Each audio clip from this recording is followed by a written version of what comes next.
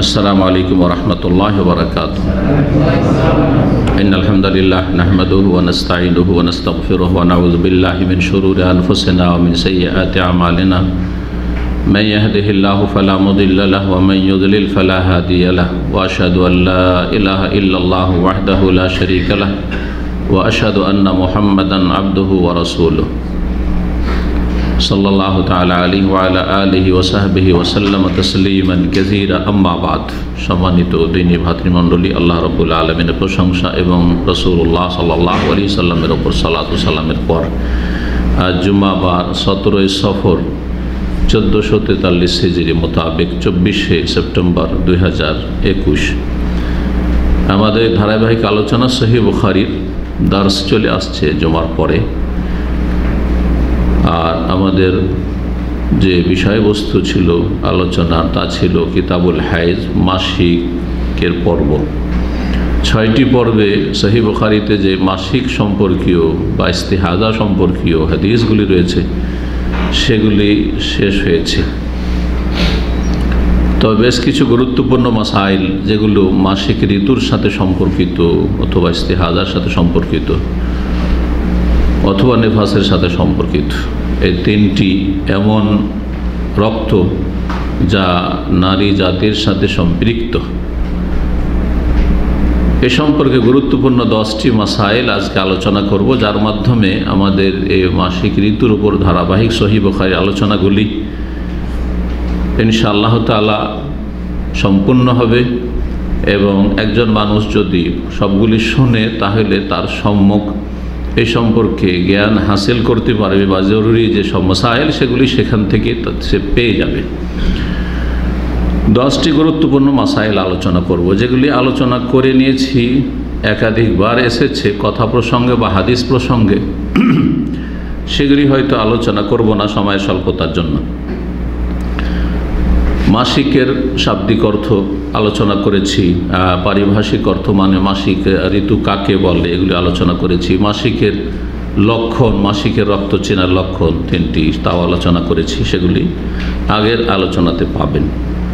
আজকে যে বিষয়গুলি আলোচনা করব তার প্রথম বিষয় 10টি পয়েন্টের, তা হচ্ছে মাসিকের বয়স, মানে মেয়েদের কোন বয়সে মাসিক শুরু হয় আর কখন গিয়ে শেষ হয়ে যায়।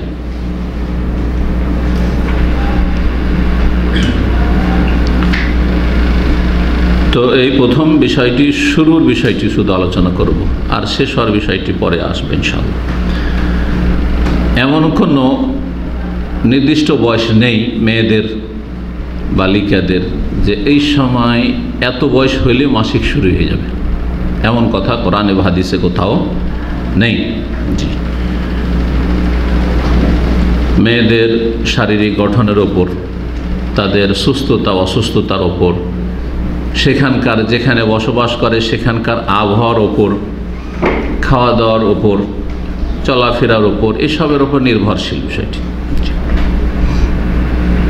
গরম দেশে তাড়াতাড়ি ছেলেমেয়েরা সাবালক সাবালিকা হয়ে যায়, এই জন্য আরব দেশে তাড়াতাড়ি সাবালক সাবালিকা হয়ে যায় ছেলেমেয়েরা। দেখবেন এখানকার 12 বছরের ছেলে হচ্ছে কত বড় হয়ে গেছে, তাই না? ঠান্ডার দেশগুলি, ইউরোপ, আমেরিকা, যেসব ঠান্ডার শীতের দেশ, সেসব দেশে তাড়াতাড়ি সাবালক সাবালিকা হয় না, বিলম্বে সাবালক সাবালিকা হয়। সুতরাং একজন মেয়ে যখনই মাসিক দেখবে সেটাই মাসিক তার।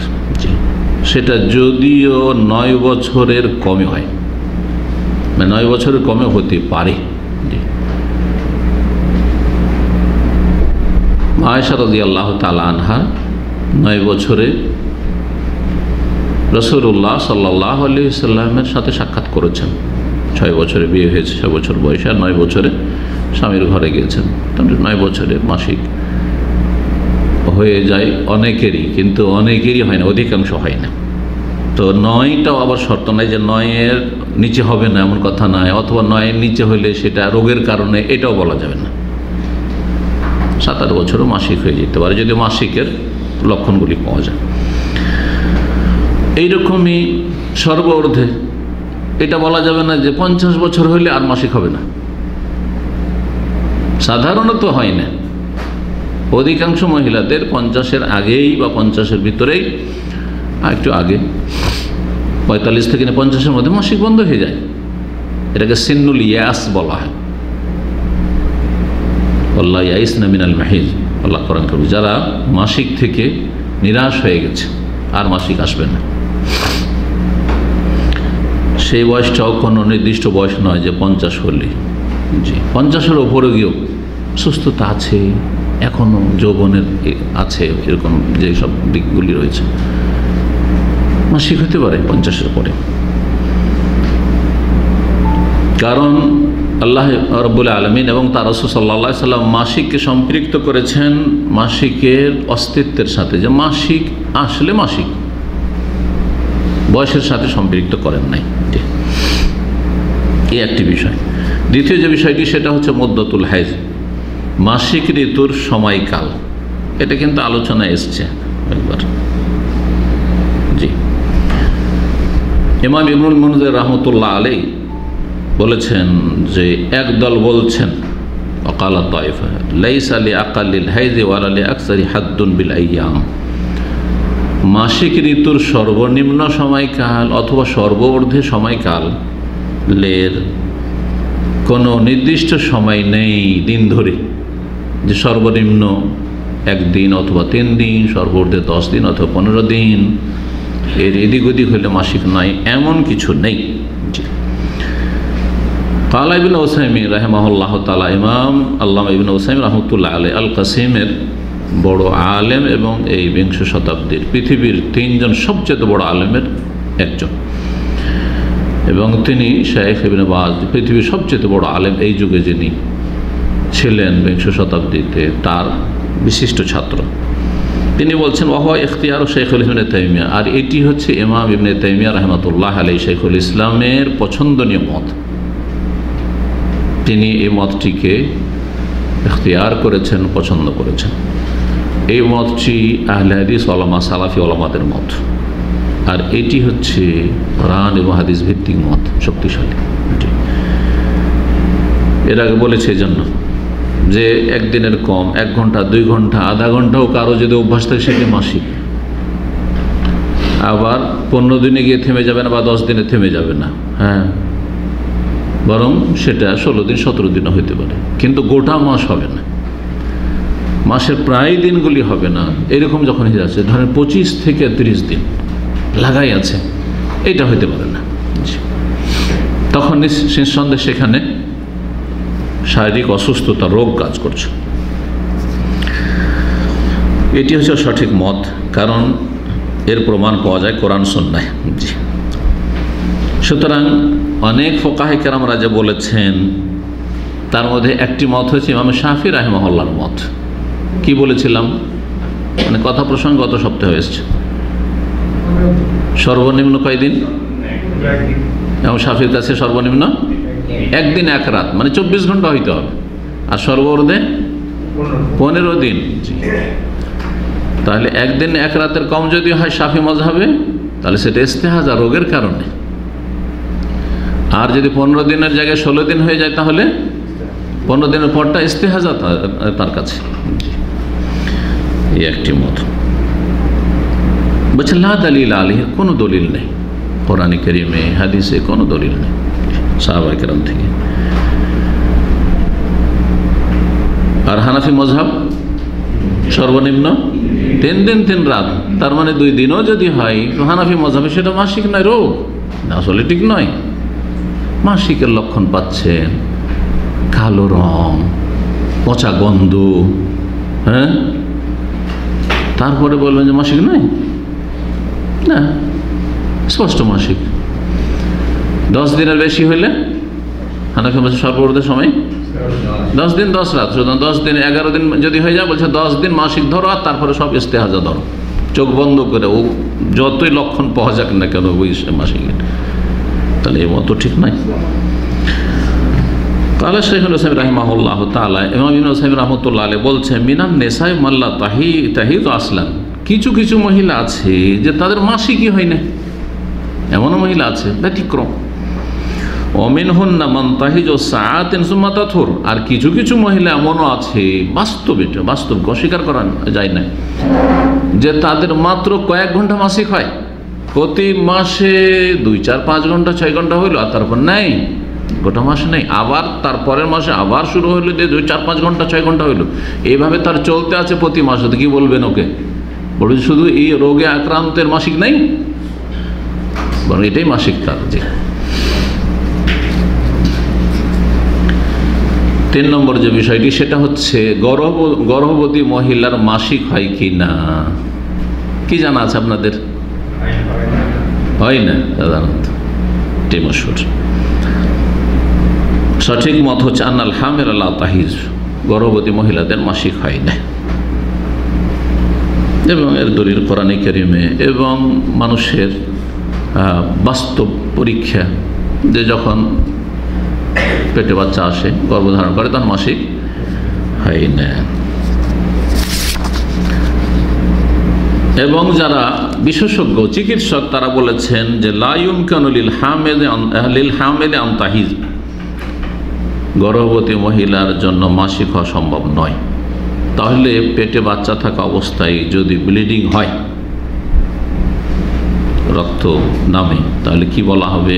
বলছে ও আন্না মা তারাহু মিন দামিন, যেসব রক্ত দেখবে পেটে বাচ্চা থাকা অবস্থায়, ফাইন্নামা হুয়া নাজিফুন আও মারাদুন আও জুরহুন, সেটা রক্তক্ষরণ হচ্ছে প্রত্যেকে, অথবা রোগের কারণে, ব্যাধির কারণে হচ্ছে, অথবা কোনো জায়গায় আহত হয়েছে, জখম হয়েছে। এই জন্য কোরআনে কারিমে আল্লাহ রাব্বুল আলামিন ইদ্দতের ক্ষেত্রে তালাক প্রাপ্তা, পেটে যদি বাচ্চা থাকে, অথবা বিধবা, স্বামী মারা গেছে, পেটে বাচ্চা থাকে, তো আল্লাহ কি বলেছেন? 3 মাস পেটে বাচ্চা আছে। ওউলাতুল আহমালি আজালুহুন্না আন ইয়াদা'না হামলাহুন, সূরাতুত তালাক। আল্লাহ রাব্বুল বলেছে ওউলাতুল আহমালি, গর্ভধারণকারিণী মহিলারা, আজালুহুন্না, তাদের মিআদ মানে তাদের ইদ্দতুহুন্না, আন ইয়াদা'না হামলাহুন্না, যে তারা তাদের এই পেটের বাচ্চা গর্ভ প্রসব করবে, বাচ্চা ভূমিষ্ঠ হওয়া পর্যন্ত। সেটা লং টাইম চলে যেতে পারে, আবার অল্প সময় হয়ে যেতে পারে। সুবহানাল্লাহ। ধরেন এক মহিলার বাচ্চা সদ্য এই মাসে পজিটিভ হয়েছে, তার স্বামী মারা গেল, অথবা তালাক দিল। পেটে বাচ্চা থাকা অবস্থায় তালাক দেওয়া সুন্নাহ, তালাক সুন্নাহ, কিন্তু অনেকে মনে করে যে এটা জায়েজ নয়, তালাক জায়েজ। মাসিক অবস্থায় তালাক দেওয়া নিষেধ আছে, এবং তালাক বেদি হারাম। ফালিউতাল্লিকহা তাহিরান আও হামিলান, হাদিস রয়েছে। তালাক দেবে, ইবনে ওমর রাদিয়াল্লাহু তাআলার ঘটনাতে রয়েছে, তালাক দেবে, রাসূল বলছেন যে হয় পবিত্র অবস্থায়, এমন পবিত্রতায় যখন স্পর্শই করেনি, তাহলে পেটে বাচ্চার আসার সম্ভাবনা নেই, মাসিক ঋতু থেকে পাক হয়েছে, আও হামিলান, অথবা পেটে বাচ্চা থাকা অবস্থায়। তো যদি তালাক দেয়, পেটে বাচ্চা আছে, তাহলে ধরেন এই মাসেই পজিটিভ হয়েছে, আর তারপরে তালাক দিয়েছে, তাহলে ইদ্দত কি হবে? বা বিধবা হয়েছে, তাহলে বাচ্চা প্রসব হইতে তো 8 মাস প্রায় কমপক্ষে, হ্যাঁ, বা কখনো কখনো 8-7 মাস হতে হবে, 7 থেকে 9 মাস, বেশিরভাগই 9 মাস বলতে হবে, 8 থেকে 9 মাস। তো 8-9 মাস তাহলে কি করতে হবে? ইদ্দত কাটাতে হবে। জি হ্যাঁ, লম্বা হয়ে গেল। এটি সব ক্ষেত্রে কার্যকর হবে। পেটে বাচ্চা থাকলে বাচ্চা ভূমিষ্ঠ হওয়া পর্যন্ত ইদ্দত।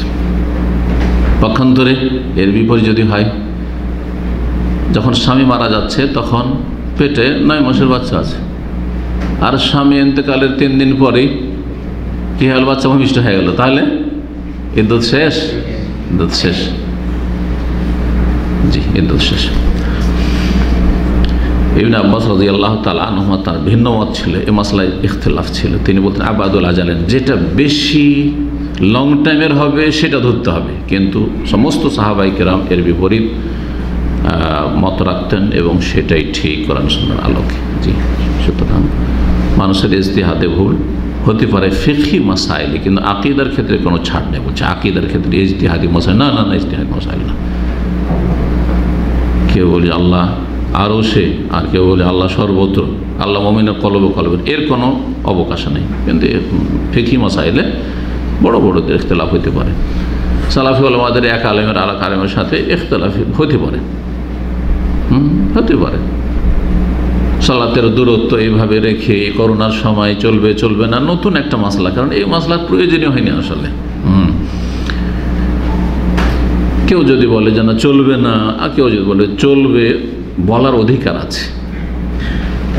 কিন্তু আমি আপনি কোনটা গ্রহণ করব, যেটাকে দেখব যে কোরআন সুন্নাহর কাছাকাছি বেশি মনে হচ্ছে এবং এটি এর বাস্তবতার সাথে মিল আছে, তখন সেটাকে প্রাধান্য দেব। তারপরে আর একটা দিক দেখব, জনগণ অধিকাংশ সালাফি ওলামারা কি বলছেন। একজন শুধু একটা ফতোয়া বলছে আর 10 জন বলছে, স্বাভাবিক, এটাও একটা দেখার বিষয়। মানে বিদাতিরা 10 জন নয়, কিন্তু কোরআন সুন্নাহর আলেম যদি সংখ্যাগরিষ্ঠ হয়, সেখানে অবশ্যই আপনাকে প্রাধান্য দিতে হবে।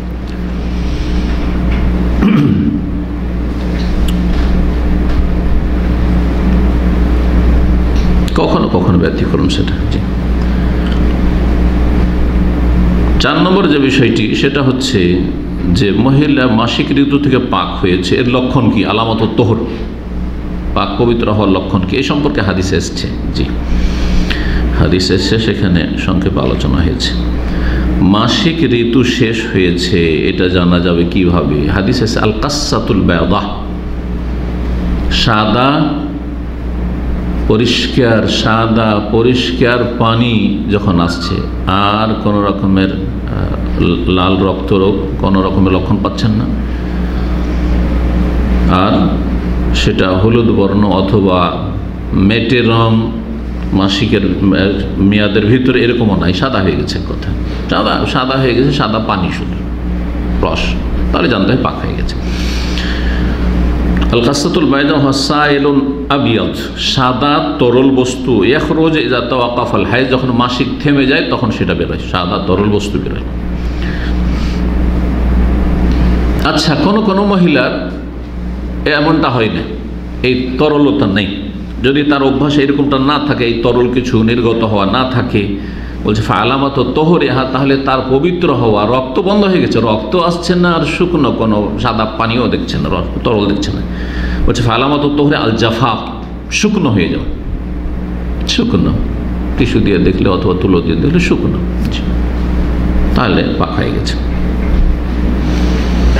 সেটা পরীক্ষা করবে কি করে? বেয়ান তাদা কুতনাতান বায়দা ফি ফারজিহা, লজ্জা স্থানে যৌনাঙ্গে সাদা তুলো দিয়ে পরীক্ষা করবে। জি, লাল থাকলে স্বাভাবিক বোঝা যাবে, হ্যাঁ, অন্য কোনো রং থাকলে। জি, ফাইন খারাজাত ওলাম তাতাগাইয়ার বেদাম আও সুফরা আও কুদরা, যখন তুলো বের করে দেখলো তাতে রক্তও নেই, হলুদ বর্ণ নেই, মেটে রঙও নেই, তাহলে ফাজালিক আলামত তোহরিহা, পাক পবিত্র হয়ে গেছে, পাক পবিত্র হয়ে গেছে।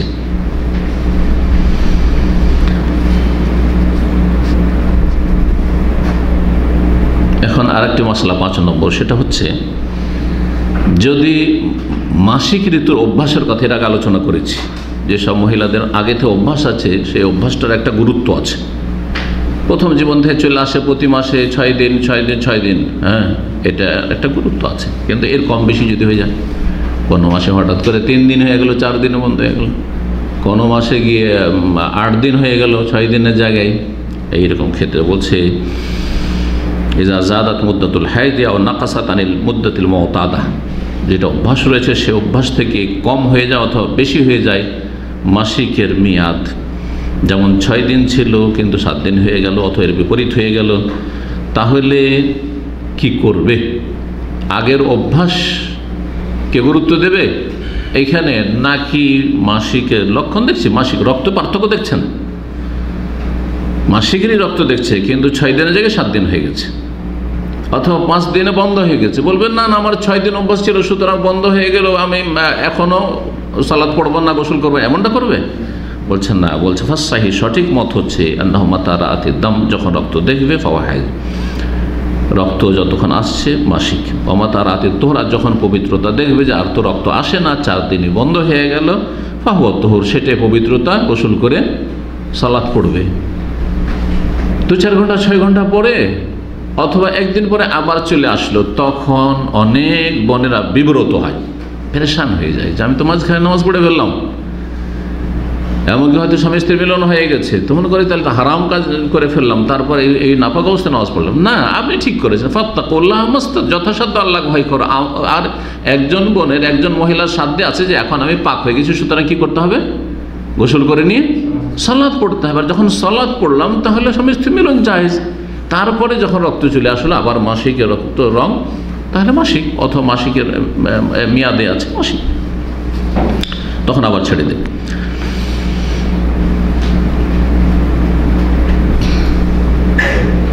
এইরকম আরেকটি মশলা এর সাথে সংশ্লিষ্ট, এটা তো ছিল যে সময় কম বেশি হয়ে যাওয়া, কিন্তু সময়ের আগপিছ যদি হয়ে যায়, মাসের প্রথমে হচ্ছিল, এখন 40 দিন পর শুরু হলো, দিয়ে মাসের মাঝখানে শুরু হয়ে গেল, মাসের শেষ দিকে চলে গেল, জি, অথবা সময়ের আগে হয়ে গেল, 1 মাসে 2 বার হয়ে গেল। এর আগে কিন্তু একটা মশলা আলোচনা করেছি, ইমাম বুখারী রাহিমাহুল্লাহ অধ্যায় কায়েম করেছেন, যারা নিয়মিত আসছেন, যে 1 মাসে কোনো মহিলা যদি বলে যে আমার 3 বার মাসিক হয়েছে, হ্যাঁ, তাহলে সে দিনদার মহিলা হলে তার কথা বিশ্বাস করতে হবে, গ্রহণ করতে হবে।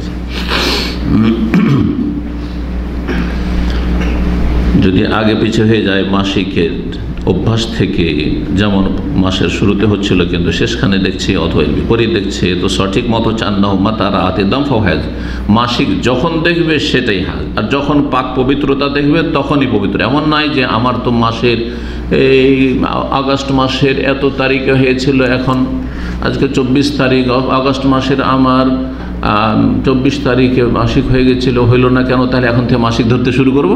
না না না, ধরবে না, যতক্ষণ না দেখ, যখন দেখবে তখন মাসিক, আর না দেখলে মাসিক নয়। এটি হচ্ছে ইমাম শাফির মযহাব, আর এটি হচ্ছে শাইখুল ইবনে তাইমিয়া রাহিমাহুল্লাহর মত।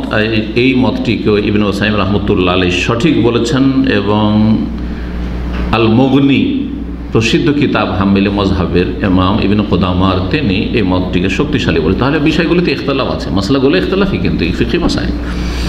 6 নম্বর যে মাসালা সেটি হচ্ছে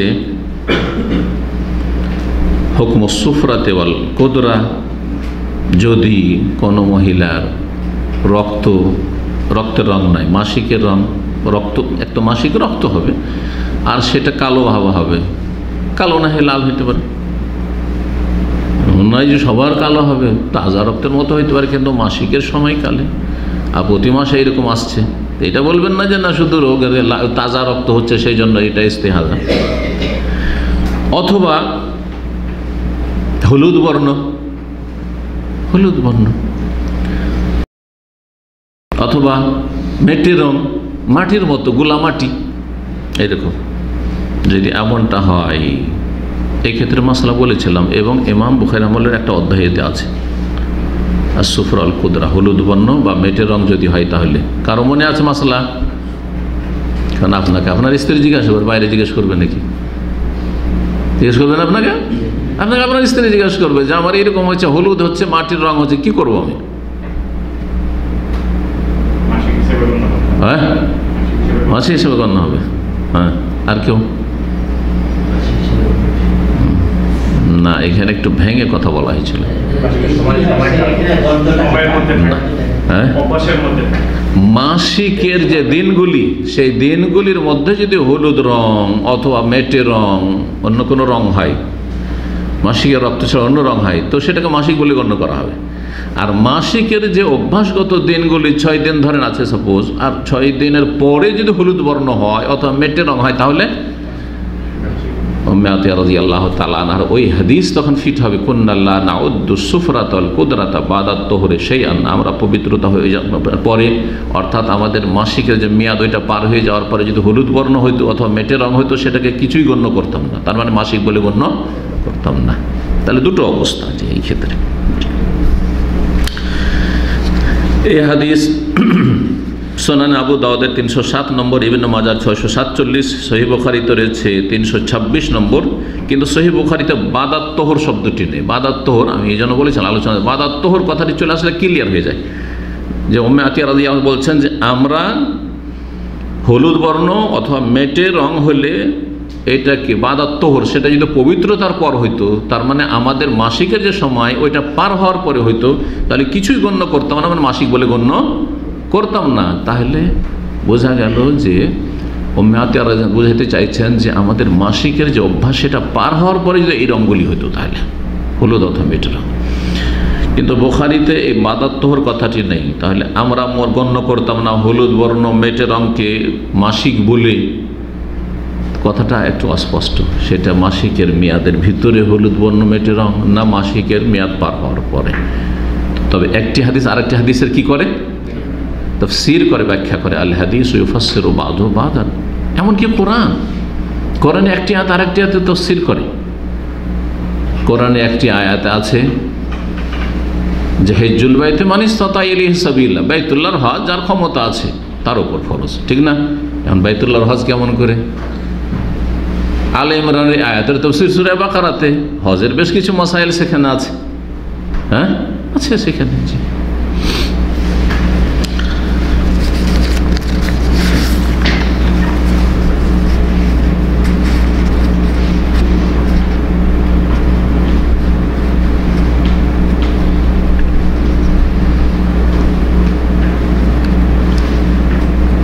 7 নম্বর মাসআলা, সেটা হচ্ছে কোনো মহিলা যদি মাসিক বন্ধের আয়ুতে উপনীত হয়, মাসিক বন্ধের বয়সে পৌঁছে গেছে, মাসিক বন্ধের বয়স কোনটা?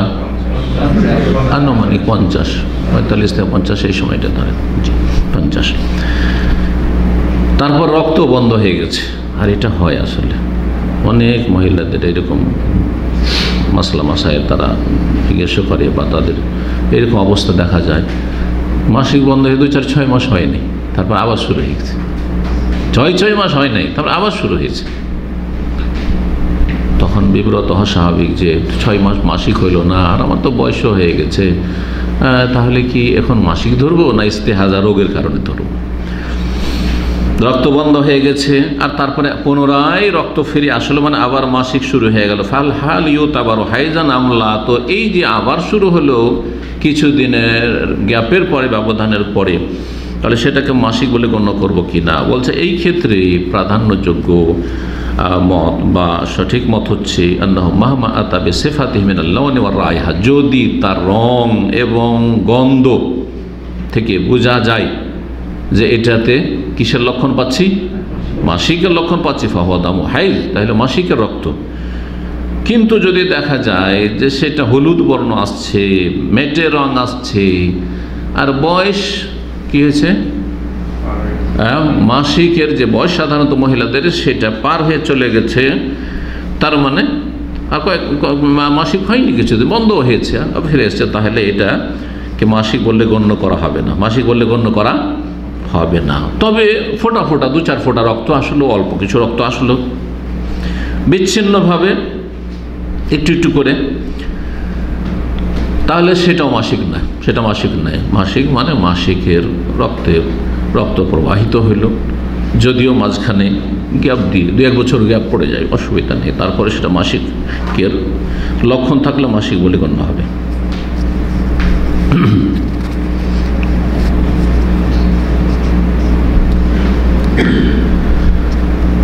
8 নম্বর যে মাসালা আলোচনা করবো সেটা হচ্ছে নেফাস।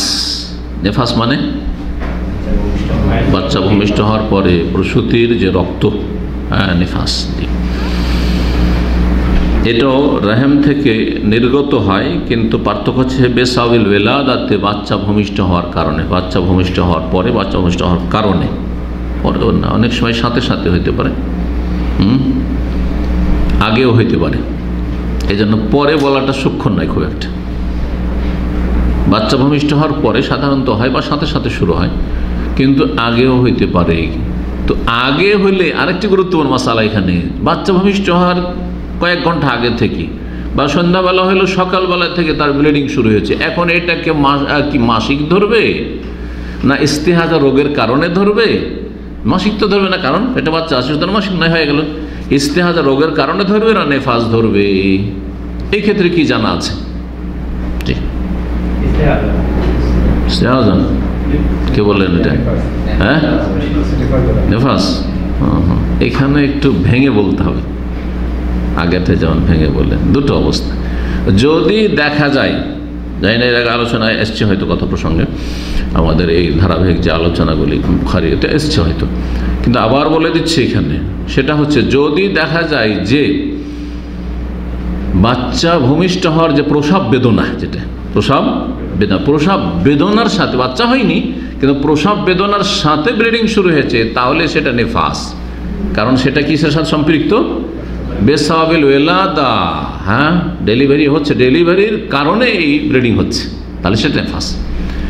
কিন্তু কোনো রকমের পেন নেই, প্রসব বেদনা নেই, আমরা এমনি 2-3 দিন আগে থেকে ব্লিডিং শুরু হয়ে গেছে, তাহলে সেটা রোগের কারণে, সেটা রোগের কারণে হয়। মানুষের বাচ্চা নষ্ট হয়ে যায়, অথবা এমনি অন্য কোনো কারণ হইতে পারে, রোগের কারণ।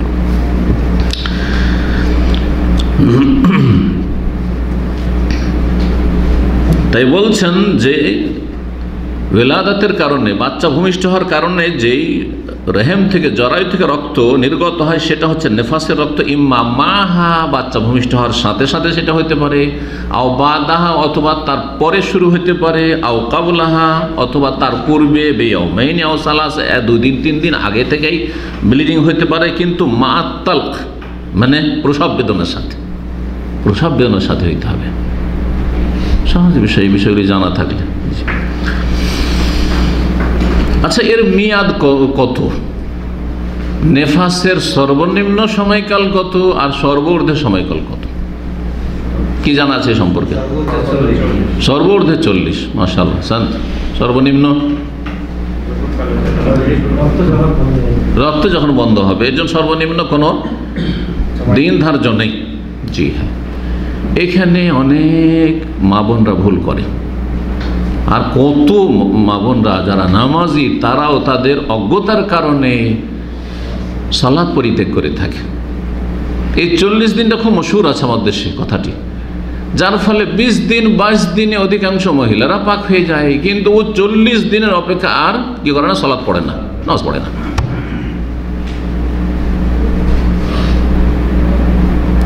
অনেক এই ধরনের প্রশ্ন এসছে, আর অনেকে ভুল করেছে, পরে জানতে পেরেছে, তারপরে, যার ফলে এই বিষয়গুলি সম্পর্কে আমাদের অভিজ্ঞতা আছে যে কত মহিলারা যে ভুল করে থাকে। ভুল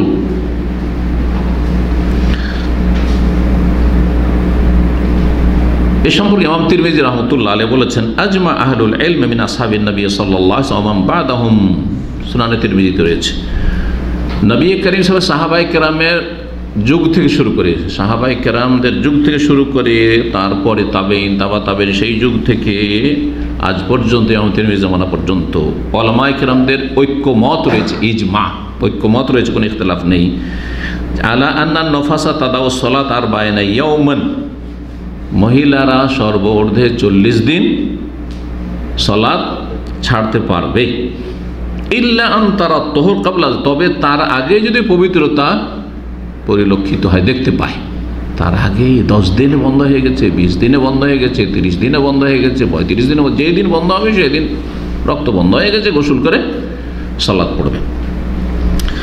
যখনই রক্ত বন্ধ হয়ে যাবে ফাতাগতাসিল, গোসল করবে, অতসাল্লি, সালাত আদায় করবে, মাসিক ঋতুর মতো। মাসিক ঋতুতে পাক হলে গোসল করবে, তারপরে সালাত পড়বে, আর গোসল করে তারপরে সহবাস করতে পারবে। ঠিক তেমনই নেফাস থেকে পাক হওয়ার পরে গোসল করবে, তারপরেই স্বামী স্ত্রী সহবাস করতে পারবে। এই নয় যে নেফাস বন্ধ হয়ে গেছে সহবাস শুরু, বারবার আর কত গোসল করবো, অজ্ঞতার কারণে এটা হইতে পারে।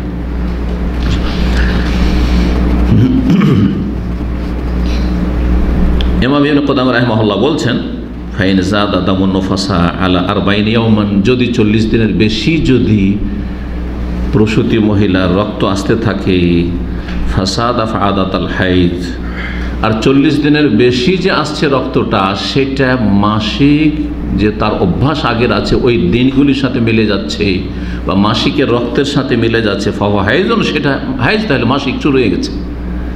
অনেকে মনে করে যে বাচ্চাকে দুধ খাওয়াইলে মাসিক হয় না।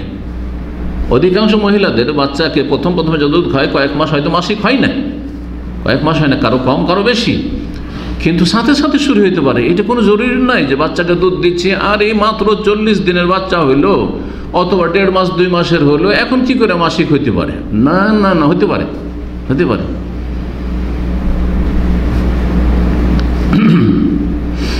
আর অনেকে মনে করে যে এই সময় বাচ্চা ধরবেন না, এই সময় বাচ্চা ধরবেন না। আর যারা ওই প্ল্যানিং করে তারা মনে করে এখন তো বাচ্চা ধরবেন না, এই তো বাচ্চা তো 1.5 মাস 2 মাসের হয়েছে, সহবাস করে। আর তারা চায় যে বাচ্চা না হোক, হ্যাঁ বাচ্চা না হোক এত তাড়াতাড়ি, কিন্তু মনে করে যে বাচ্চা ধরবে না আসলে, আর ধরে যায়। আর তারপরে তখন এই বাচ্চা নেব না তো সেই নেব না কত কি। একদিন এক ভাই ইসলাম সেন্টার ওইরকম এসছে, বাচ্চা এখন বড় হয়ে গেছে তার, এইখানে ফ্যামিলিতে থাকতো। সুবহানাল্লাহ, স্বামী স্ত্রী দুজনে চলে এসছে। আসার পর আমাদের তো একটা ছোট বাচ্চা, একবারে ছোট আছে, আর এই বাচ্চাকে নেওয়া অত সম্ভব নয়, কি করবো বলেন। তো আমি তো আর ওই হালালের ফ্যাক্টরি নিয়ে বসে নেই যে হারামকে হালাল করব। এই ক্ষেত্রে আমি খুবই সতর্ক, কারণ আল্লাহর কাছে আমি ফাঁসতে চাই না। আপনি নাফরমানি করে আপনি ফাঁসেন, কিন্তু আমি কেন আপনার জন্য ফাঁসতে যাবো? যতটা জায়েজ আছে ততটাই জায়েজ করো, তার বেশি বলার কোনো ক্ষমতা আমার নেই। কিন্তু যদি বলে দিই যে না আপনাদের জন্য হারাম, এই তো অনেক সময় মানবে না, কিন্তু কারণ সেই তাকওয়া পরহেজগারি তো সবার নেই। সুতরাং তার আগে ভূমিকামূলক তাকে বললাম এবং বাস্তব অভিজ্ঞতার কথা বললাম। আমার যমজ বাচ্চা, তারপরে বাচ্চাগুলির বয়স মাত্র 3 মাস 4 মাস হয়েছে, 3 মাস 4 মাস হয়েছে। তারপরে আবার আরেকটা বাচ্চা পেটে এসছে। আলহামদুলিল্লাহ, সেই বাচ্চাগুলি সবচাইতে সুস্থ, সেই বাচ্চাগুলি সবচাইতে ব্রেনি, সেই বাচ্চাগুলি সবচাইতে মেহনতি, সেই বাচ্চাগুলির রেজাল্ট সবচাইতে ভালো। এর চাইতে বেশি আর কি চান আপনি? এটাই না চান ছেলে মেয়েদের ক্ষেত্রে? নেক, তার আগে একজন দিনদার মধ্যে নেক চাই, আলহামদুলিল্লাহ সেটাও আছে, হাফেজ হাফেজ আলহামদুলিল্লাহ। কি চান আপনি? বাস্তব অভিজ্ঞতার কথা বললাম, যাতে করে এই হারাম কাজ না করে। আল্লাহ বরকত দেবে। তারপরে বললাম যে হতে পারে যে বাচ্চাটাকে এখন নষ্ট করতে চাইছেন আপনি, যে নেব না, আমাদের জন্য পেরেশানি হবে, কষ্ট হবে, সেটাই সবচেয়ে বেশি ভালো হইল আপনার বাপ মায়ের সেবার দিক থেকে, ধার্মিকতার দিক থেকে এবং পার্থিব যোগ্যতার দিক থেকে সবচেয়ে বেশি ভালো হলো মেধা শক্তির অধিকারী হলে। আর যেটা আপনি 4-5 বছর পর নিতে চাইছেন প্ল্যানিং করে, সেটা একবারে অকেজো হইল, অক্ষম হইল, পঙ্গু হইল, কত কি হইতে পারে, হতে পারে না? তাহলে আল্লাহর ফায়সালার উপর সন্তুষ্ট থাকুন, আল্লাহর ওপর সুধারণা রাখুন যে আল্লাহ আমাদের ভালো করবেন, মন্দ করবেন না। হুসনে জান আনা ইনদা জান্নি আবদি বি, আল্লাহ হাদিসে কুদসিতে বলছেন, আমি আমার বান্দার ধারণা হিসাবে কাজ করি। তুমি আমার সম্পর্কে কীরকম ধারণা করো? পজিটিভ পজিটিভ করি, নেগেটিভ নেগেটিভ করি। ফামাযান্নুকুম বিরাব্বিল আলামিন, রব্বুল আলামিন, বিশ্বজাহানের তিনি প্রতিপালক। আরে সবাইকে তিনি প্রতিপালন করছেন, সব কিছুকে, কীট পতঙ্গকে তাদের কাছে রিজিক পৌঁছে দিচ্ছেন। ওয়া কাআইয়্যিম মিন দাব্বাতিন লা তাহমিলু রিজকাহা আল্লাহু ইয়ারযুকুহা ওয়া ইয়্যাকুম ওয়া হুয়াস সামিউল আলিম। কত শত জীবজন্তু আছে, মিন দাব্বাহ লা তাহমিলু রিজকাহা। আরে মানুষ, তোমরা তো নিজের রিজিক বহন করতে পারো, সঞ্চয় করে রাখতে পারো, ব্যাংক ব্যালেন্স করে রাখতে পারো, জমি জায়গা কিনে রাখতে পারছো, বিল্ডিং করে ভাড়া দিয়ে রাখতে পারছো, ইনকাম করতে পারছো। লা তাহমিলু রিজকাহা, একটা রিজিক উঠিয়ে নিয়ে যেতে পারে না, যেটুকু খেলো বাস, এইখানে যতটুকু আটলো। কালকের জন্য যে 2-4টা দানা নিয়ে যে রাখবো, যে অনেকগুলি দানা পেয়েছি, তার ক্ষমতা নেই। অসংখ্য কাইয়্যিমিন দাব্বা, বহু জীবজন্তু পশু পাখি এরকম রয়েছে, কীটপতঙ্গ রয়েছে। আল্লাহু ইয়ারযুকুহা, প্রতিদিন আল্লাহ তাদেরকে রিজিক দিচ্ছেন, ওয়া ইয়্যাকুম, তোমাদেরকেও দিচ্ছেন। তোমরা কত শ্রেষ্ঠ মখলুক যে তোমরা সঞ্চয় করে রাখতে পারছো। তারপর এত ভয় কেন? কি খাওয়াবো, কি খাবো, কি করে চলবো? না না, আলহামদুলিল্লাহ কথাটি মেনে নিয়েছে। 5-7 বছর পরে জুমা মসজিদে, কিং ফাহাদ মসজিদে দেখা হয়েছে, বড় ছেলে নিয়ে, বুঝছেন, 7 বছরের ছেলে হয়ে গেছে। তো কেউ তো জানেন না, সালাম মুসাফা তো ভিড়ভাড় করে মসজিদে, দেখেছেন আপনার ওই এর পরে, জুমার খুতবা অনুবাদের পরে। তার মধ্যে আমি সবার সামনে কথা বলছি, কিন্তু আমি আমার ভাষায় ও বুঝছে আর আমি বুঝছি, অন্যরা বুঝে না। এইটাই নাকি আমি শুধু বলছি এটাই নাকি, বলছে শেখ এটাই। আলহামদুলিল্লাহ, আলহামদুলিল্লাহ। আল্লাহ আমার ওসিলাতে ওকে আল্লাহ পৃথিবীতে নিয়ে এসছেন আর বড় হয়েছে। আল্লাহ করে বড় করুক এরকম মুমিনদের ছেলে মেয়েদেরকে। কথা বুঝতে পেরেছেন? গত 3-4 মাস আগে শ্রীলঙ্কা থেকে এক দম্পতি স্বামী স্ত্রী দুইজনে ফোন দিয়েছে। আল্লাহু আকবার। শ্রীলঙ্কায় বাঙালি থাকে, কলকাতার স্বর্ণকার হুগলির, এরা তো সোনার কাজ বেশি করে, কলকাতার হুগলির এরা। বাচ্চা নিয়ে পেরেশান, ছোট বাচ্চা, আবার এই কয়েক মাসের বাচ্চা, আবার পেটে বাচ্চা চলে আসছে। রাখবেন না। আমি এই কথাগুলি যতটুকু আল্লাহ আমাকে তৌফিক দিয়েছেন, আল্লাহর ভয় যাতে অন্তরে হয়, এবং এই যে বাচ্চাটা মেহমান আসছে, অসহায় নিষ্পাপ আসছে, তাকে আসতে দাও, যাতে দেয় মানুষ, আসছে আসতে দাও তাকে। হতে পারে এটাই তোমার জন্য ভাগ্যকে চমকিয়ে দিবে, বাপ মায়ের জন্য গোটা পরিবার বংশকে চমকিয়ে দিবে, গোটা দেশকে বিশ্বকে চমকিয়ে দিতে পারে। চিন্তা করেন আপনি, আমার বাপ মা যদি আমার সাথে আচরণ করতো, আপনার বাপ মা যদি আপনার সাথে আচরণ করতো, তাহলে কি হতো চিন্তা করেন তো দেখি, কত ক্ষতি হতে চিন্তা করেন তো দেখি। এগুলো কি কোনোদিন আমার বাপ মা চিন্তা করেছে? আপনার বাপ মা চিন্তা করেছে যে আমার ছেলেটা এত বড় হচ্ছে, আমার জানা আছে, সেই জন্য আমি এটাকে আসতে দেবো নাকি? কারো তো জানা নেই। হতে পারে আপনার ওই ছেলেটা যেটাকে আসতে দিতে চাইছে না, বাধা দিতে, সেটা আমার চাইতে অনেক বড় হবে। বুঝতে পারছেন কি না? যারা বুঝে গেল, মাশাআল্লাহ, তারা বুঝে গেল, আলহামদুলিল্লাহ। বলছে শেখ আপনার কথা যথেষ্ট আমাদের জন্য, আলহামদুলিল্লাহ।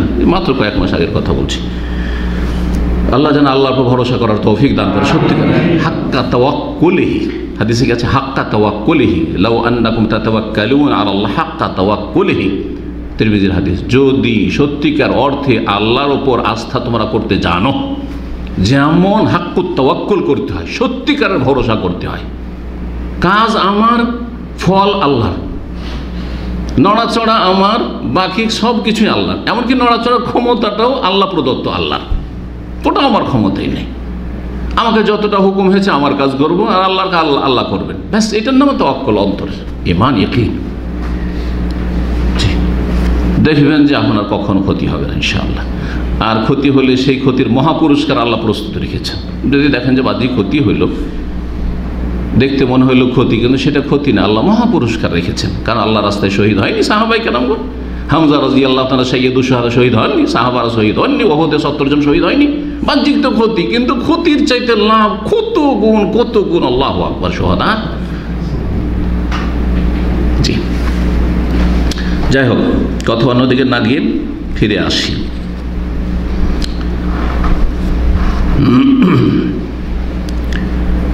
তো বলছেন ইবনে কুদামা রাহিমাহুল্লাহ, মনে হয় বলছিলাম, যে যদি সেই দিনগুলি মাসিক দিনের সাথে মিলে যায়, আর 40 দিনের পরেও রক্ত আসছে, 40 দিনের পর রক্ত আসছে মানে ইস্তেহাজা ধরে নেব, এটা কথা আমরা অনেক সময় বলে থাকি, কিন্তু কথাটি মোটা সূক্ষ্ম কথা নয়। মোটা কথা অত সূক্ষ্ম হয় না, কথা বুঝছেন না? মোটা খায় মোটা বুঝে, আছে না বাংলায় ওই রকম মোটা কথা না, সূক্ষ্ম কথা বলতে হবে। সেটা হচ্ছে যদি তাতে মাসিকের লক্ষণ পাওয়া যায় এবং মাসিকের দিনগুলির সাথে মিলে যাচ্ছে, তাহলে সেটা মাসিক। আর যদি তার সাথে মিল না খায়, তাহলে সেটা রোগের কারণে ইস্তিহাজা, তাহলে সেটা রোগের কারণে। নেফাসের সর্বনিম্ন সময়কাল, এক্ষেত্রে আপনারা বললেন যে এর কোনো নির্দিষ্ট সময়কাল নেই। বলছে সহি মত হচ্ছে আন্নাহু লাইসা লিআকাল্লি হাদ্দুন, সর্বনিম্ন নেফাসের কোনো সময়সীমা নির্ধারণ নেই। ফামাতা রাতিত তোহর, যখনই পাক পবিত্র দেখবে ইগতাসাল, গোসল করবে। আর এই ক্ষেত্রে লক্ষ্য রাখবে যে রক্ত আসছে না বন্ধ হয়েছে কিনা। রক্ত বন্ধ হইলেই পাক, আর রক্ত চললেই নেফাস।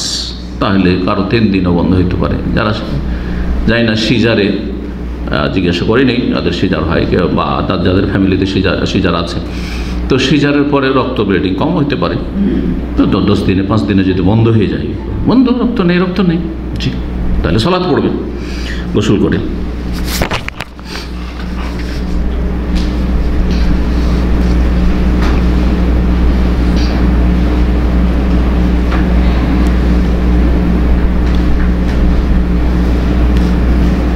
কথা লম্বা হয়ে যাচ্ছে, সংক্ষেপ করি। এখন 9 নম্বর যে বিষয়টি আলোচনা করব, সেটাও নেফাসের সাথে সম্পৃক্ত বা সম্পর্কিত। সেটা হচ্ছে নেফাস প্রমাণিত কিভাবে হবে। মানে কেমন করে জানবো যে এটা নেফাসের রক্ত? জি, বাচ্চা পেটে গর্ভধারণ করেছে বাচ্চার মা, আর তারপরে বাচ্চা অসম্পূর্ণ, ধরেন বাচ্চাটা নষ্ট হয়ে গেল আর ব্লিডিং হইল, এরকম পরিস্থিতিগুলিতে এই সমস্যাগুলি হয়ে থাকে। তো বলছে কেমন করে জানবো বা বুঝবো যে এই রক্তটি হচ্ছে নেফাসের রক্ত? বলছেন যে নেফাসের রক্ত তখনই প্রমাণিত হবে যখন যে বাচ্চাটি ভূমিষ্ঠ হইল সেটাতে মানুষের আকৃতি রয়েছে, মানে আল্লাহ রাব্বুল আলামিন তাতে কি করেছেন, মানুষের আকার দিয়ে দিয়েছেন। যখন এই কথা বলা হলো, তাহলে এমন বাচ্চা যদি নষ্ট হয়, পেটের যে ভ্রূণ নষ্ট হলো যেটাতে কোনো আকৃতি নেই, আকৃতি মানে হাত বোঝা যাচ্ছে, ছোট হয়ে বোঝা যাক, আধা কিলো বোঝা যাক, ধরনের কিলো বোঝা যাক, কিন্তু হাত বোঝা যাচ্ছে, পা বোঝা যাচ্ছে, মাথা কোন দিকে আছে বোঝা যাচ্ছে, এটা হচ্ছে আকৃতি। যদি নাই যে ছোট ছোট এক একটু সব কিছু বুঝতে হবে। তো যদি এমন হয় যে সে ভ্রূণ নষ্ট হইল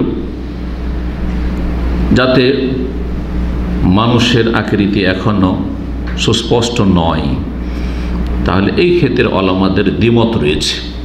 এরপরে যে ব্লিডিংটা হবে, বাচ্চার কোনো আকার আকৃতি নেই, কিন্তু সেটা কি ছিল, পেটে ছিল, তাহলে একদল ওলামা বলছেন আন্না দামাহা লা ইয়াকুনু দামু নিফাস, এটা নিফাসের রক্ত নয়, এটা নিফাসের রক্ত নয়। তাহলে এটা কি নিফাসের রক্ত নয়? তাহলে এটা হচ্ছে ইস্তেহাদা, রোগের কারণে সেটা কারো বাচ্চা নষ্ট হয়ে গেলে হয়ে থাকে। আবার আল্লাহ হিদায়াত করে, কিছু পুরুষ বা মহিলারা আছে বাচ্চা অ্যাবর্শন করে, নষ্ট করে, হারাম গর্ভধারণ করলে নষ্ট করে থাকে অনেকে, অথচ হারাম তোমরা করেছো, এই বাচ্চাটা কি অন্যায় করেছে, সে তো কিয়ামতের দিন আল্লাহর কাছে দরখাস্ত করবে। কোরআনের ভাষাতে আল্লাহ বলেছেন সূরায় আপনার আম্মা পাড়ার যে সূরা রয়েছে, ওয়াইজাল মাউদাতু সুইলাত বিআইয়ি যামমিন কুতিলাত, সূরায় ইজা সামাউন ইজা শামসু কুবরা, সূরা তাকবীর, ওয়াইজাল মাউদাতু সুইলাত, ইনফিতার না তাকবীরে না, ঠিকই আছে তাহলে বলেছি, ওয়াইজাল মাউদাতু সুইলাত বিআইয়ি যামমিন কুতিলাত, যখন যেই বাচ্চাকে জীবন্ত দাফন করা হয়েছে সেটা জীবন্ত দাফন করা হোক, বাচ্চা ফুল ভূমিষ্ঠ হওয়ার পরে অথবা বড় হওয়ার পরে, অথবা পেট থেকে আবর্ষণ করা হোক, দুটোই। কারণ সায়েন্স, মেডিকেল সায়েন্স উন্নতি করেছে, সুতরাং এখন আর ওই বাচ্চা হওয়ার পরে জাহিলি যুগের মতো মক্কার কাফের এক শ্রেণীর লোকদের মতো, আরবের কাফেরদের মতো বাচ্চা ভূমিষ্ঠ হওয়ার পরে দাফন নয়, এখন ও পেটে থাকতে দাফন করে দিয়েছে। এবং এটা এত ব্যাপক আকার ধারণ করেছে যে চায়নাতে তো এখন ছেলে সংখ্যা বেশি, মেয়ে কিছুদিন পরে যদি এই পরিস্থিতি চলতে থাকে তো মেয়ে নাকি পাওয়াই যাবে না, এই অবস্থা হচ্ছে। এই জন্য জানেন অধিকাংশ পৃথিবীর দেশগুলিতে ছেলে মেয়ে শনাক্ত করা, যে আল্ট্রাসাউন্ড যখন করে তখন নিষেধ আছে, ডাক্তারের জন্য নিষেধ, হসপিটাল কর্তৃপক্ষের জন্য নিষেধ করা আছে। এই জন্য আপনি আমার ছেলে হবে না মেয়ে হবে একটু বলেন তো, বলবে না, কিন্তু জানি না বাংলাদেশে কি সিস্টেম আছে, বলেন নিষেধ আছে, তারপরে বলে দেয় পয়সা পায় বলে দেয়, কিন্তু আসলে নিষেধ, সরকার নিষেধ করেছে, হারাম। সরকারের এই গঠনমূলক আদেশ নিষেধগুলি মেনে যেতে হবে, যে কোনো সরকার মানতে হবে, মুসলিম সরকার মানতে, অমুসলিম সরকার মানতে হবে, ভালো করে সরকার। যেমন গ্রিন সিগন্যাল আর রেড সিগন্যাল মানছেন না, মানা ফরজ, না হলে অ্যাক্সিডেন্ট হবে, ঠিক তেমনই। জি, সৌদি আরবে নিষেধ নেই, তবে চিকিৎসকের জন্য উচিত হবে, কারণ আমার আলোচনা অনেক চিকিৎসকরা শোনেন, চিকিৎসকের জন্য উচিত হবে যদি ধার্মিক না হয়, যদি সরকারের পক্ষ থেকে অনুমতি থাকে, তারপরেও না বলা, যদি আশঙ্কা থাকে, সম্ভাবনা থাকে যে সব অসৎ লোক আর এই বাচ্চা নষ্ট করে, মেয়ে বললে নষ্ট করে দিবে, তাহলে বলা হারাম সেই ডাক্তারের জন্য। কারণ সে অন্যায় কাজে সহযোগিতা করলো, অংশ নিল সে।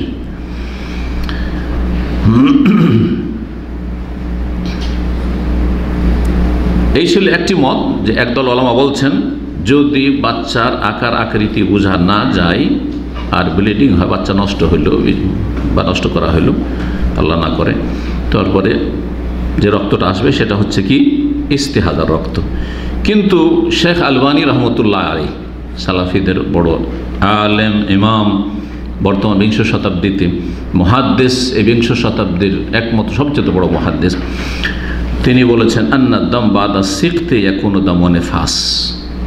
বাচ্চা নষ্ট অসম্পূর্ণ যে কোনো স্তরে থাক না কেন, সেটার আকৃতি হোক আর নাই হোক, এই বাচ্চা নষ্ট হওয়ার পরে বা পড়ে যাওয়ার পরে যে রক্ত নির্গত হবে সেটা দামু নেফাস, নেফাসের রক্ত, সেটা ইস্তিহাজা রোগের নেফাসের রক্ত।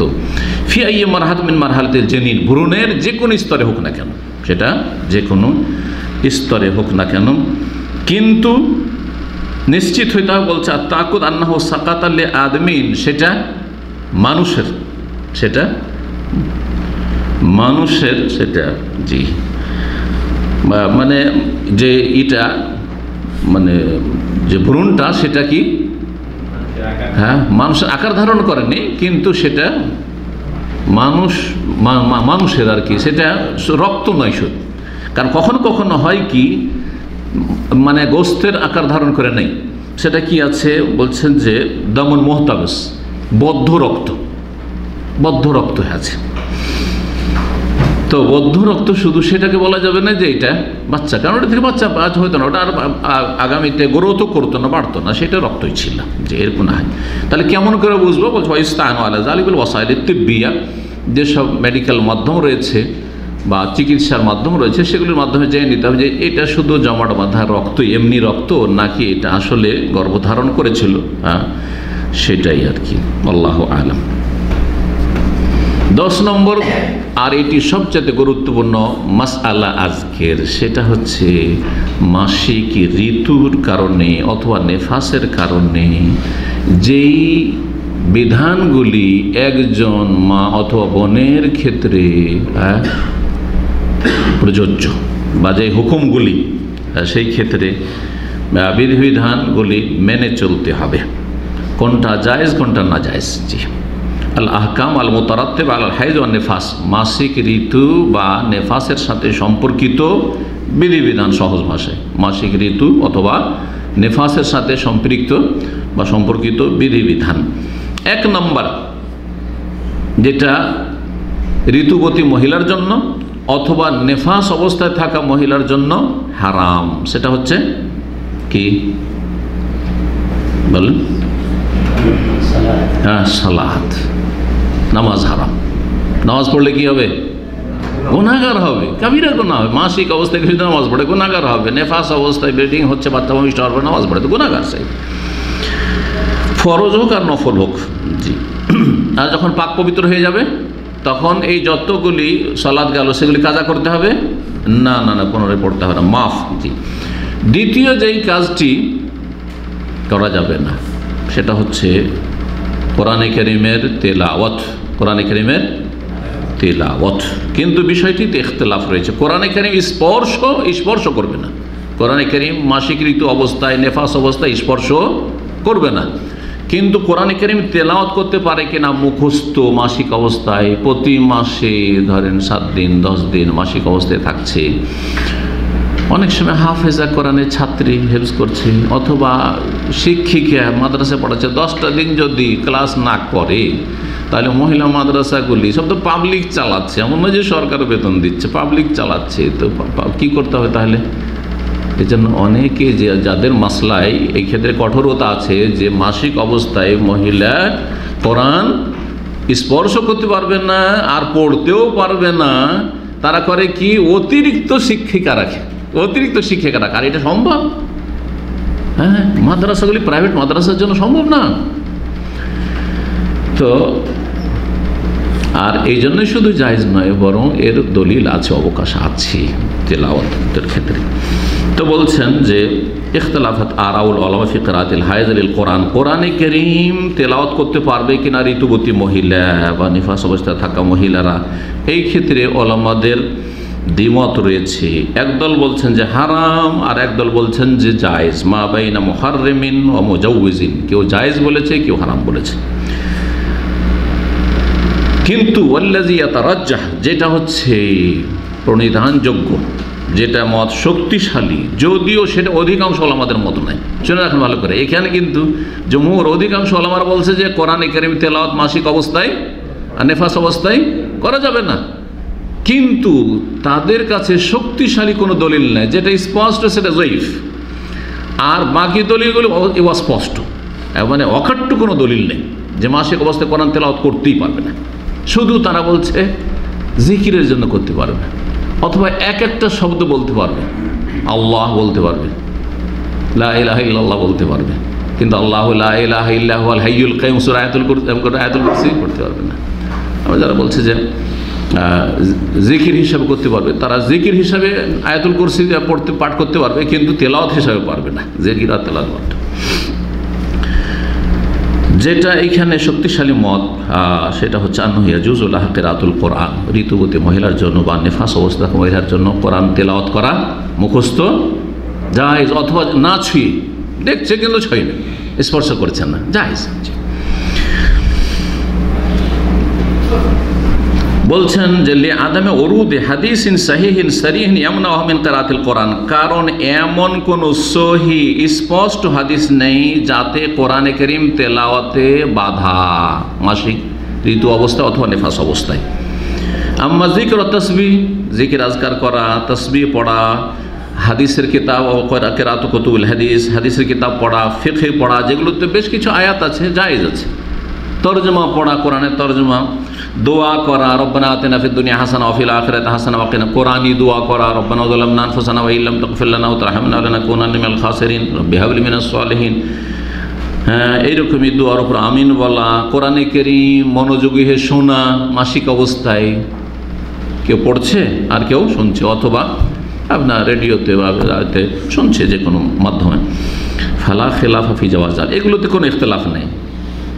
জিকির আজকার, তসবিহ, হাদিসের কিতাব পড়া, ফিকহ পড়া, দোয়া করা, কোরআনে আয়াত দিয়ে তারপর কোরআনে কারীম শোনা, এগুলোতে কোনো ইখতিলাফ নেই।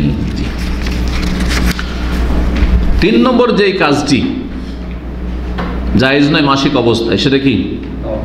সিয়াম, রোজা। রোজা রাখা জায়েজ না ঋতুবতী মহিলার জন্য এবং নেফাস অবস্থার জন্য, কিন্তু এই রোজাগুলি কি করতে হবে? ফরজ হইলে কাজা করে নিতে হবে। জি। 4 নম্বর যেই কাজটি হারাম মাসিক অবস্থায় এবং নেফাস অবস্থায়, সেটা হচ্ছে আল জিমা, সহবাস। সহবাস করা হারাম। জি। কোরআনে কারীমের সূরা বাকারা আয়াত 222 আল্লাহ সেখানে কি বলেছেন? ইয়াসআলুনাকা আনিল মাহিদ, হে নবী তোমাকে জিজ্ঞাসা করে লোকেরা কি সম্পর্কে? মাসিক সম্পর্কে। কুল হুয়া আযান, বলো যে সেটা হচ্ছে কষ্টদায়ক। ফাতাজিলুন নিসা ফিল মাহিদ, সুতরাং মাসিক অবস্থায় কি করো? দূরে থেকো। ফাতাজিলুন নিসা, নারীদের থেকে। ওয়ালা তাকরাবুন্না হাত্তা ইয়াতহুরনা, যতক্ষণ পাক পবিত্র না হবে ততক্ষণ তাদের কাছে যেও না।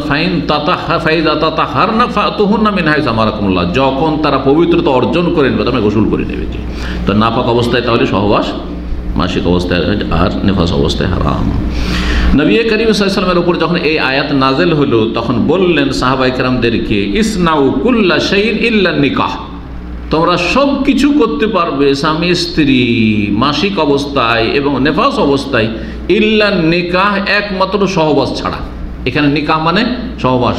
যেন এর আগে যারা নিয়মিত আমার আলোচনা শুনে, নিকাহর 2টি অর্থ রয়েছে। একটা অর্থ হচ্ছে নিকাহ মানে বিবাহ, বিবাহ শাদী, আর এটাকে নিকাহ বুঝে আমাদের দেশের লোকেরা, সাধারণ বা আরবরাও। আর আরেকটি হচ্ছে নিকাহ মানে হচ্ছে সহবাস, আর হালাল সহবাস হচ্ছে বিয়ের পরে, বিয়ের পরে সহবাস। জি।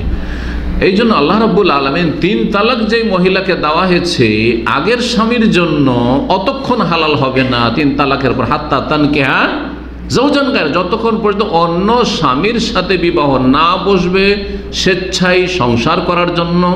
শুধু বিবাহ নয়, অত জামে এবং সহবাস না হবে। শুধু বিয়ে যথেষ্ট নয়। বলছেন না না না, তুমি ফিরে যেতে চাইছো। এক মহিলা, ও আসলে ফিরে যেতে চাইছিল, বিয়ে হয়েছে, তারপর বলছে না না এই স্বামী ভালো নাই, না এই স্বামীর ক্ষমতা নেই। নবী সাল্লাল্লাহু বুঝে গেছেন যে আগের স্বামীর দিকে টান আছে। হ্যাঁ, আগের স্বামীর কাছে এই স্বামীর চাইতে ভালো। বলছে যে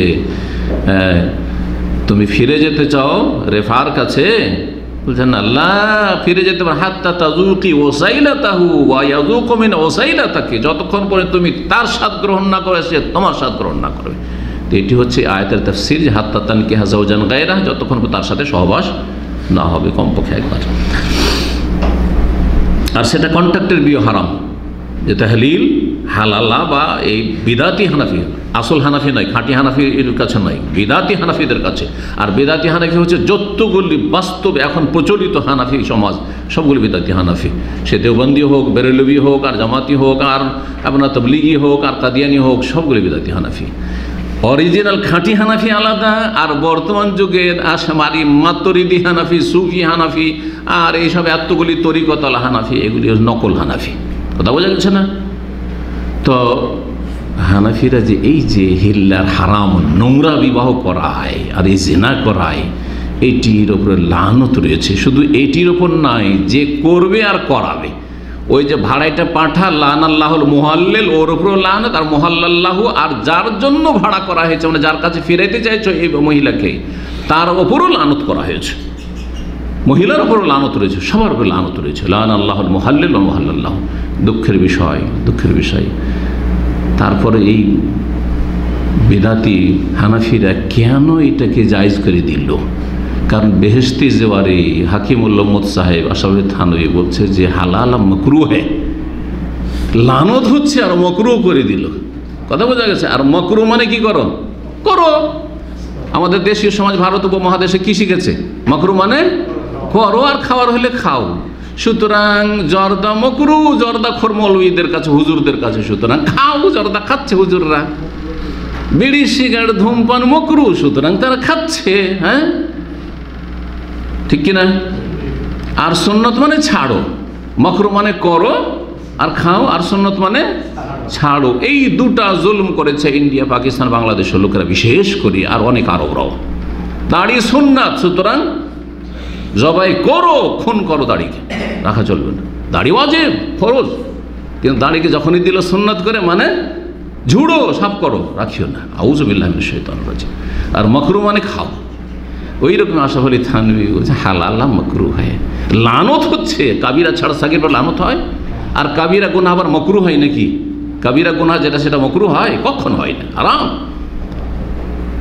আল্লাহ যেন বোঝার তৌফিক দান করেন। আর অন্ধভক্তি থেকে আল্লাহ ফিরিয়ে নিয়ে আসে। এরা এত বড় বড় আলেম ছিল, কিন্তু যেহেতু কোরআন সুন্নাহর ওপর প্রতিষ্ঠিত ছিল না, যার ফলে তাদের বিভ্রান্তি ঘটেছে, ফিকহি মাসাইলও বিভ্রান্তি ঘটেছে। আর যার প্রমাণ হচ্ছে বেহেশতে জেওয়ারে সড়া পচা মাসাইল, আর তারপরে আকিদাতে তো সুফি ইজমের বিভ্রান্তি গুমরাহি আছেই, আর তারপরে মাতুরিদি, আসমা সিফাতে মাতুরিদি গুমরাহি তো আছেই। আল্লাহ রাব্বুল আলামিন এই সমস্ত ফিতনা থেকে আল্লাহ যেন উম্মত মুসলিমাকে বাঁচিয়ে রাখেন, এবং যারা লিপ্ত আছে তাদেরকে ফিরে আসার তৌফিক দান করেন।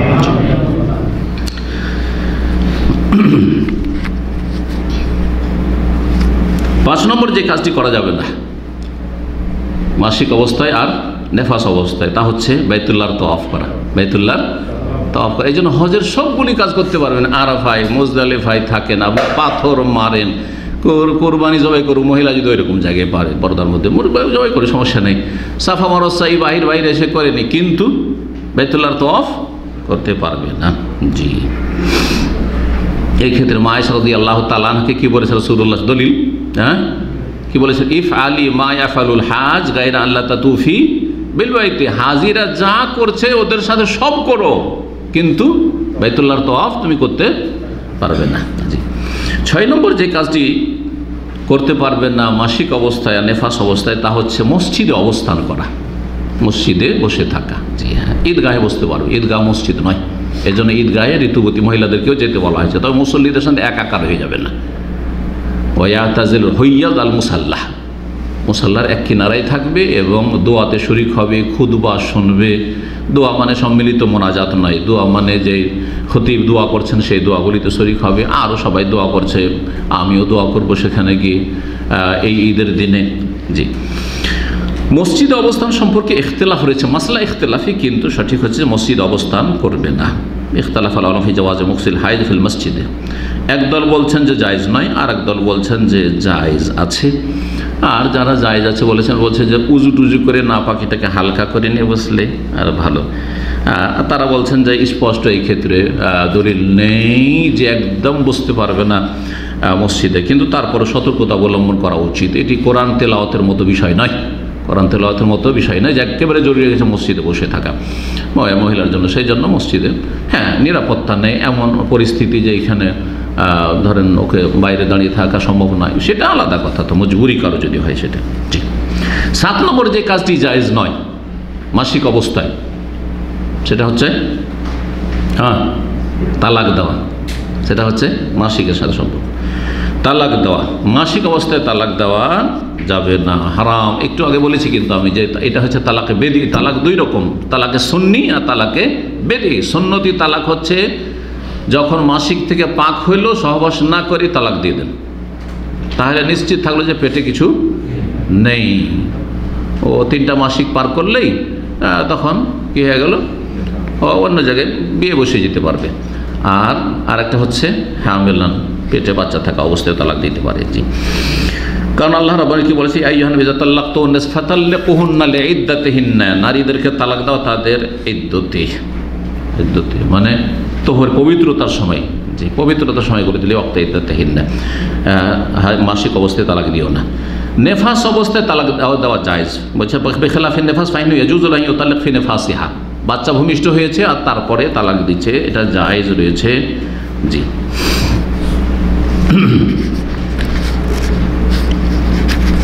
এখন তালাক যদি মাসিক অবস্থায় কেউ দিয়ে দেয় তো হবে কি হবে না, এই ক্ষেত্রে ইখতিলাফ রয়েছে, দুটো মত রয়েছে।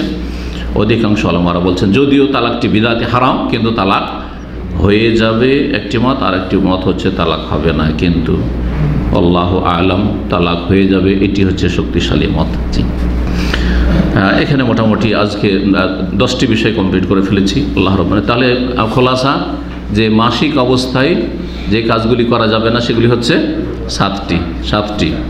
ওয়া সাল্লাল্লাহু আলা নবিয়িনা মুহাম্মদ ওয়া আলা আলিহি ওয়া সাহবিহি আজমাইন।